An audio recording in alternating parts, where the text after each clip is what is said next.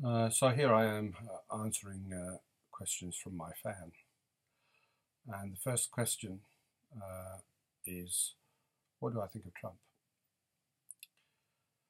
Okay, so I'm from faraway Australia. I'm living in faraway Australia. Um, my first experience of Trump was obviously on TV, possibly had heard of him before. My impression was that he was a joke.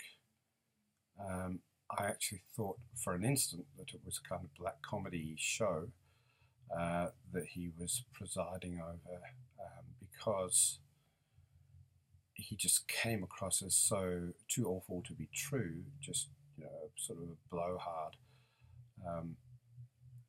very noisy, very brutish, very self-centered, and rather larger than life in his horribleness. And I thought the name Trump was sort of a giveaway that it was a joke because he trumps everyone. It's a kind of a joke name, and in the show he was fawned over by these people who fell upon his every word, even though what he said was just nonsense. And then they would go into this place, which presumably was Trump Tower, and look at how wonderful it was, where it was actually totally kitsch and really repulsive.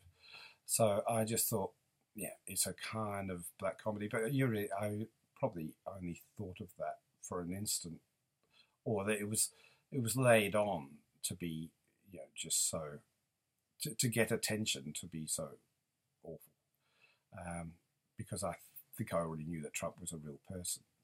So my impression from that was negative, and I thought, right, I would have, I was probably just channel hopping and came across that and thought, okay, I won't watch him again. I'll know to avoid him. And then, of course, he became candidate for election, and then became the president. So it became difficult to ignore. This is the difficulty with Trump, of course, is that he's a person, on the one hand, that you just can't take seriously, and on the other hand, that you have to take seriously, because apparently a lot of Americans took him seriously. So you're in a bit of a bind there. So that's what I think of Trump. The real issue that we're faced with today, that the United States is faced with, is not so much Trump, it's the American political system that allowed this to happen, and what is wrong with that. So the Trump issue is secondary to the American political issue, in my view.